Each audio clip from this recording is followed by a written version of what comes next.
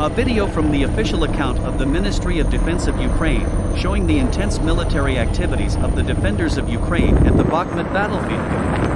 Bakhmut has always been an extremely fierce battlefield. President Zelensky has said that this city of 70,000 people now has only a few citizens left, and there is no place in this city that is not covered with blood.